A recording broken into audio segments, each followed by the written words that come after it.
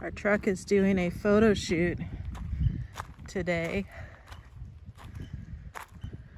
with my daughter and her photographer. Did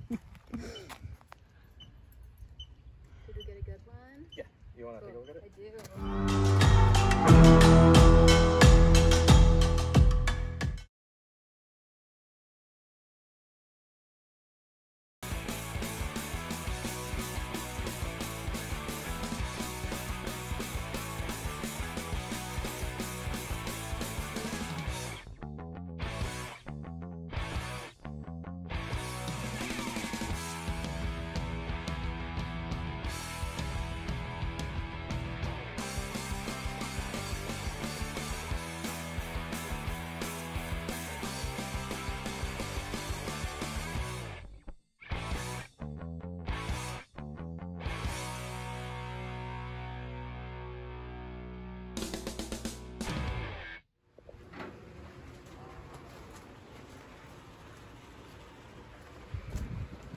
Another beautiful smoky California day.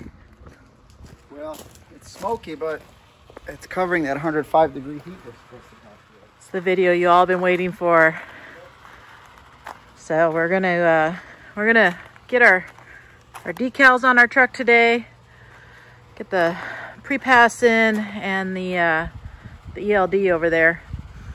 And I figured, why not? Let's finally get this video done, going into the specs of this beautiful truck right here. So stay tuned, and we're gonna dive into those specs here in just a little bit.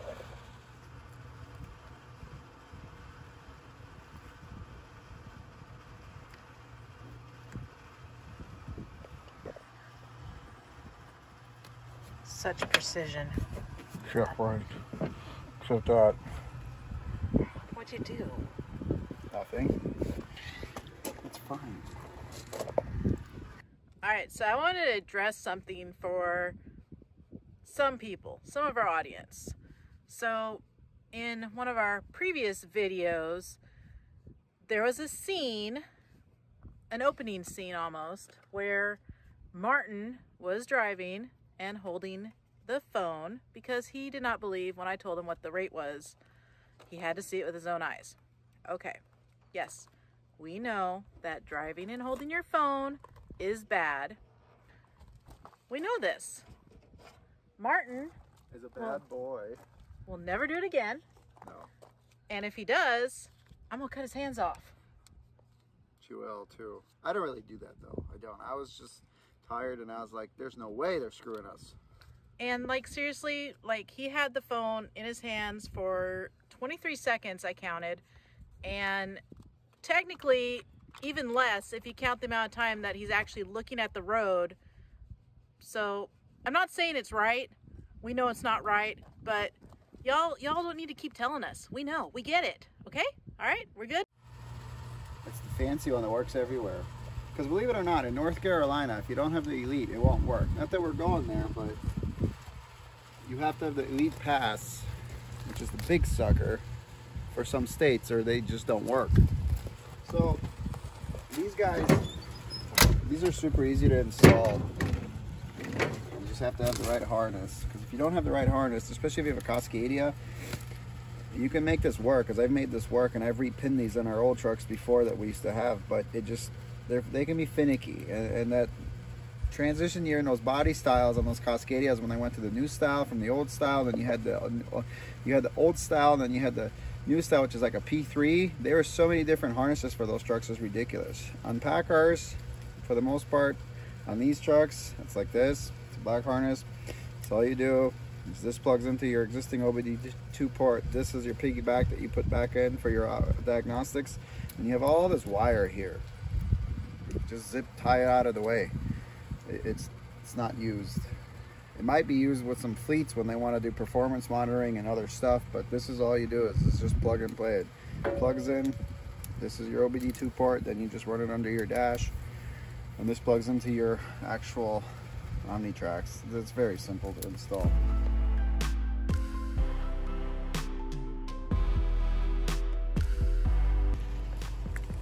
Who's dying to learn how to install an ELD in their truck? Anybody? Anybody? Well, if you're not, just fast forward. But if you are, we'll show you. This is where the original mount is. I just have to replace this. So, is it down here? But then it's No, it's gonna be my knees then. I'm all right there. Well, my knees too, because it's not like I'm the only one driving. Feels like it. So, well, it's we went on vacation.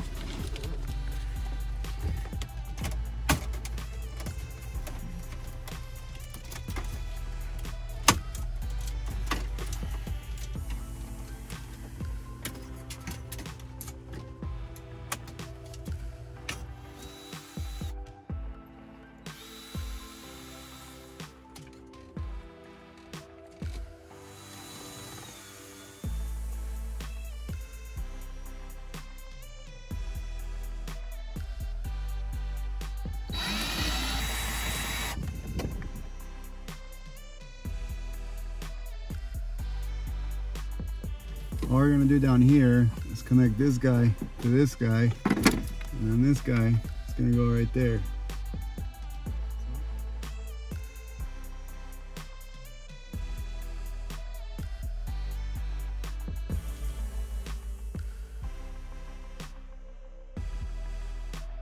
OBD2 plug that's piggyback. Here's our original OBD2. This is the ELD wiring. Not much room under here. I zip tied that just so it stays there. And these, you can't see those bolts. They're a pain in the butt to get to, but these won't come out. This whole panel should drop down, but it's giving me trouble. So I was able to finagle it. It's kind of out of the way. Sorry about the crappy angle, but that whole deal right there is my fuse panel. So I want to be able to just have access to that, and I do. As you can see, it doesn't look terrible. You can't see it like anybody's gonna be looking at it from underneath there, so we're good to go. Now we're just gonna feed this cable down through the dash on the other side, and we're pretty much done. But that's another reason why I don't like ELDs. Just use paper.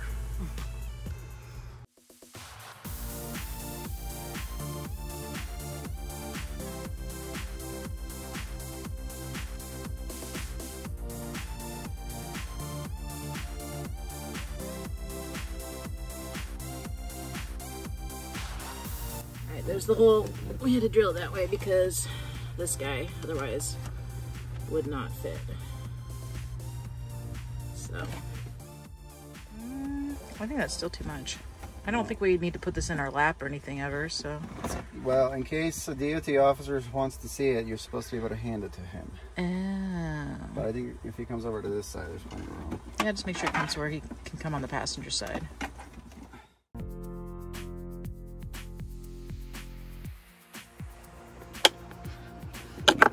Kind of a pain in the butt, but it goes in there. And then these sit in here like so. And I'm just waiting for that to click. These cables are really stupidly sensitive, so you gotta be really careful because they break very easily. I've had them break very easily, but I should be okay with it being sandwiched by this guy.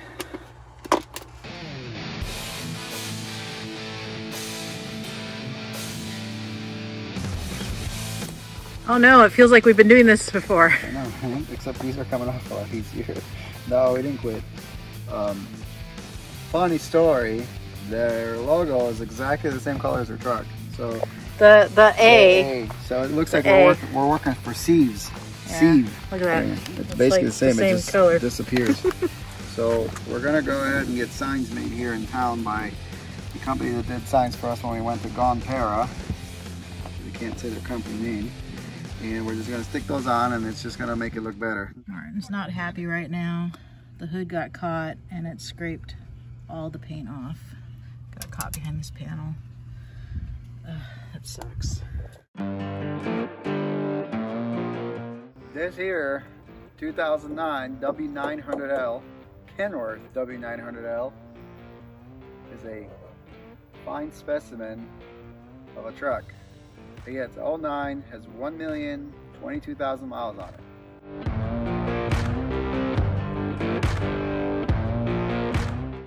Hey, that ain't no cat under the hood.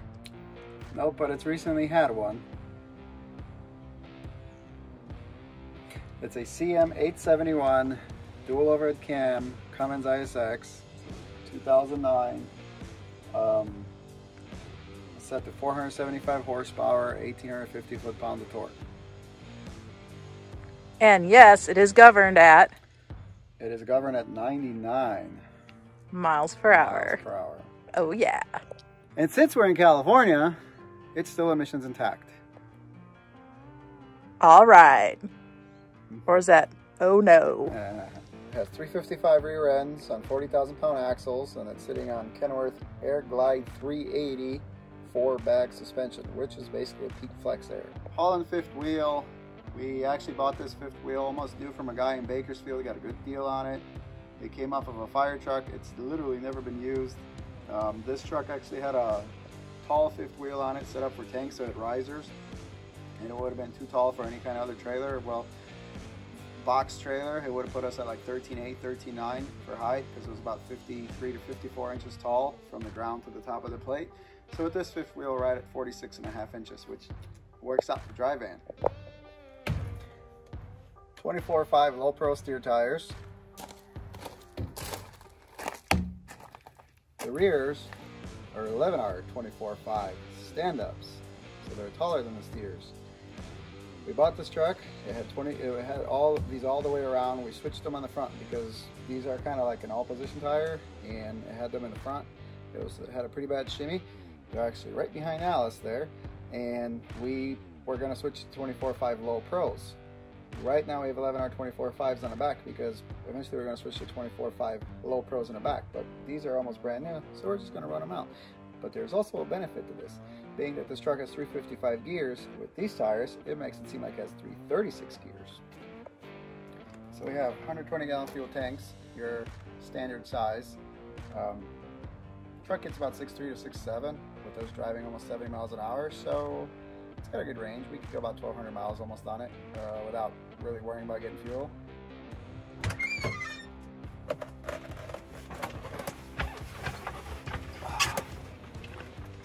And this fine specimen is a manual transmission. It is a Eaton Fuller RTLO 18913A, meaning it's 1,850 pound capacity, 13 speed, single overdrive. The truck has a VIT interior, it has dual bunks, it has a refrigerator, it has the smart wheel, which I'm not necessarily a fan of, but it's here, so we're gonna make do with it. And I lied to you guys. The truck actually has 1,023,000 miles. There's proof. There's proof. So the truck's got a standard gauge package. I added these. This is your boost gauge. This is a pyro gauge. It's not literally tapped inside the manifold. It is just basically clamped. The probe is clamped to the manifold because with these engines you get better fuel mileage if you kind of drive it by heat soak. So I can tell when the truck does a regen, so that's what it's there for. Boost gauge, reference. You know, if you're down on power, you can kind of troubleshoot here and there. So for people that don't drive trucks, we're going to go through what the gauges are for. Or for people that have trucks that don't have gauges. Yeah, that too. So, starting with this one here, that's your oil temperature. That's the actual oil temperature inside the oil pan. This is your oil pressure. Self-explanatory. This is your volt gauge. Yes, it's low right now because the engine's not running. Usually it's about right there. This is your water, aka coolant temperature. This one, this is your RPMs, engine revolutions. Also known as a tachometer. Tachometer. Obviously, speedometer.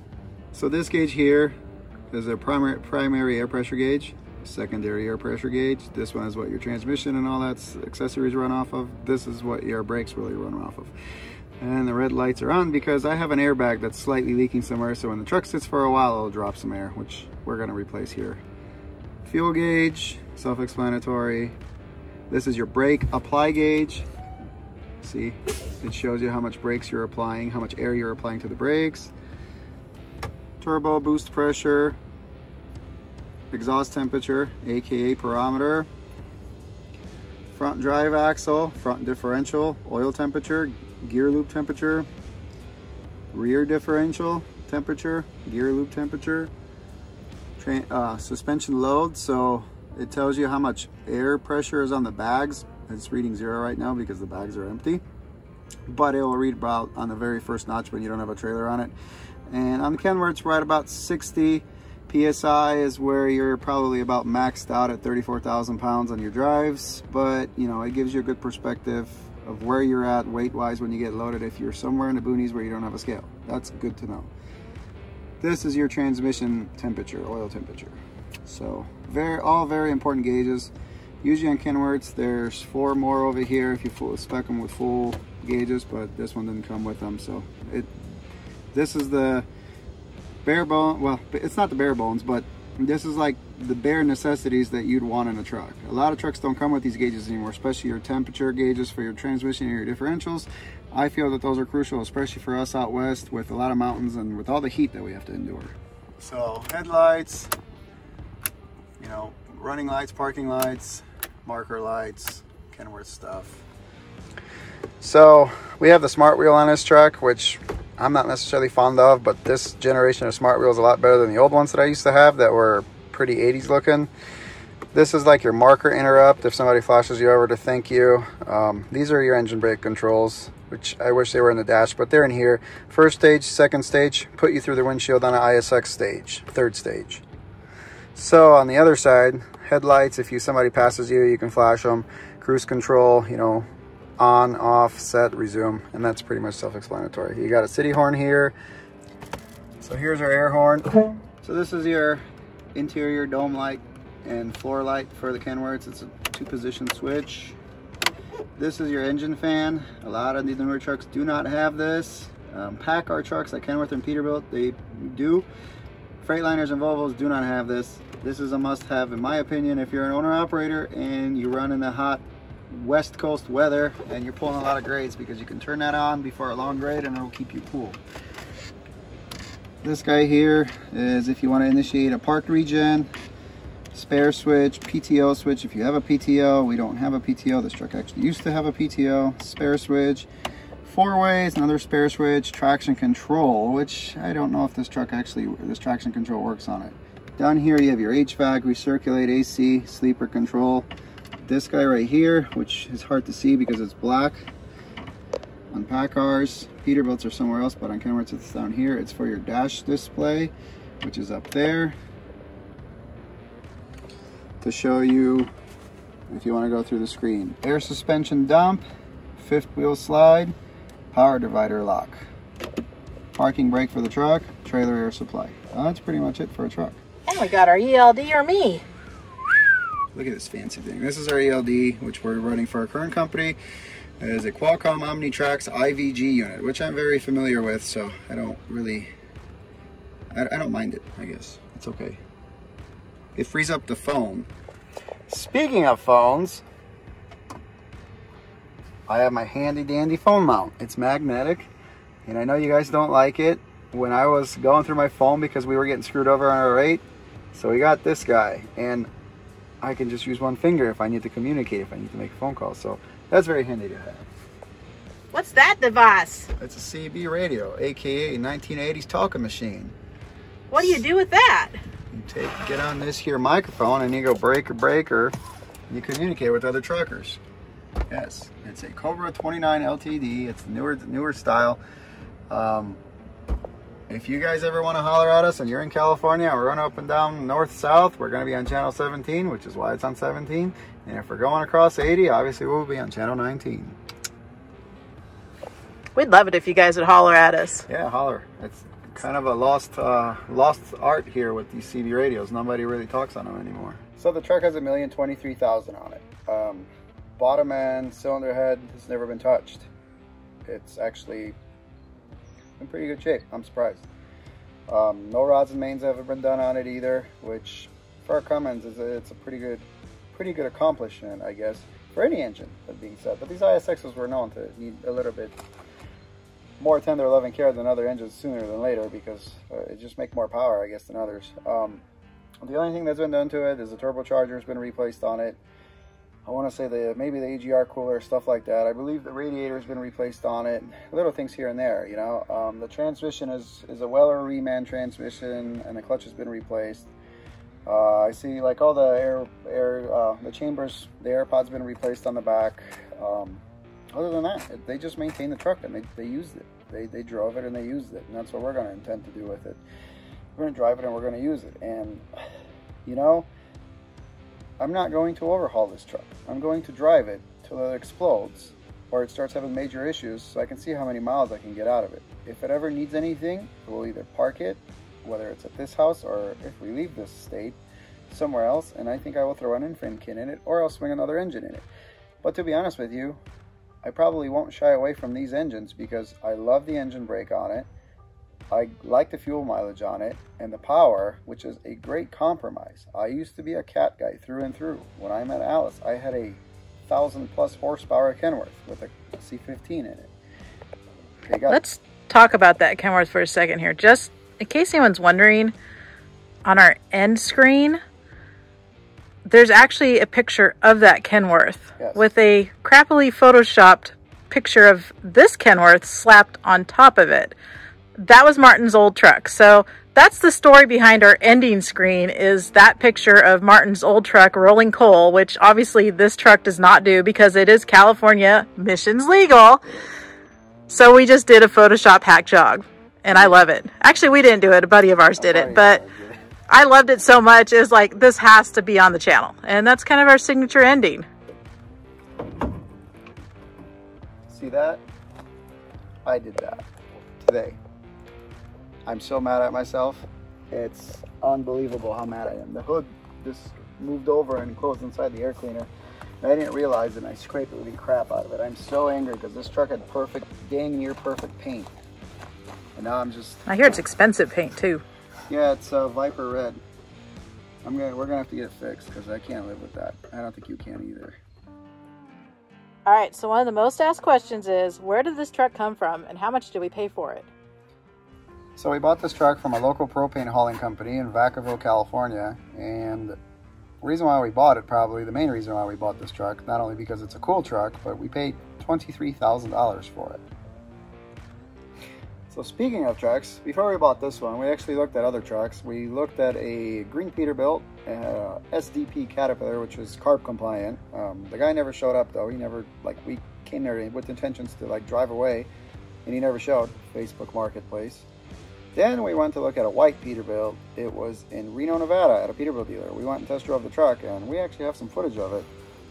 Insert here. Let's see if we get the stop engine.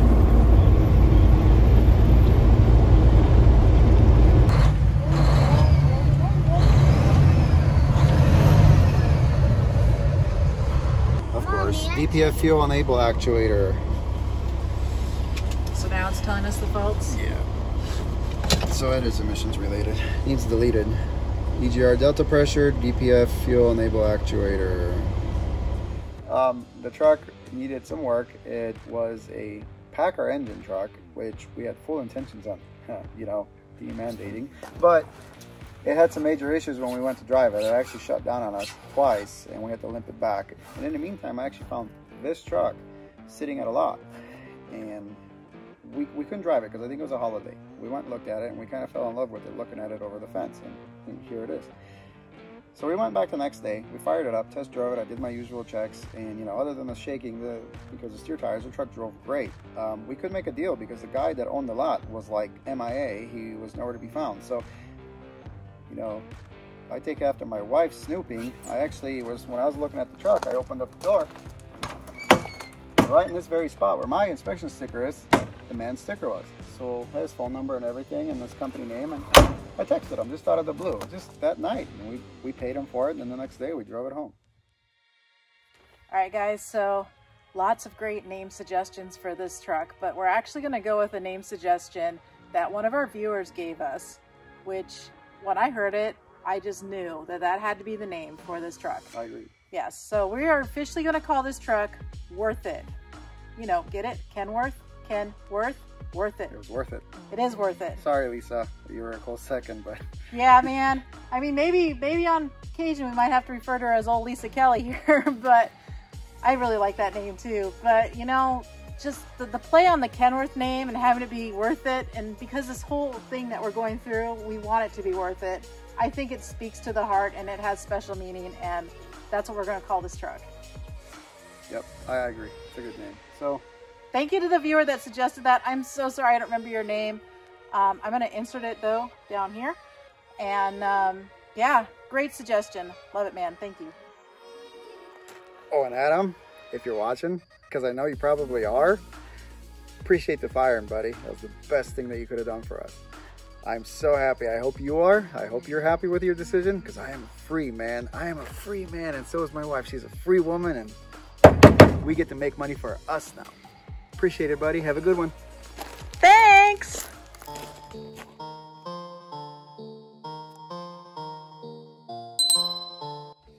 You want to act like you're playing it out again? Acting.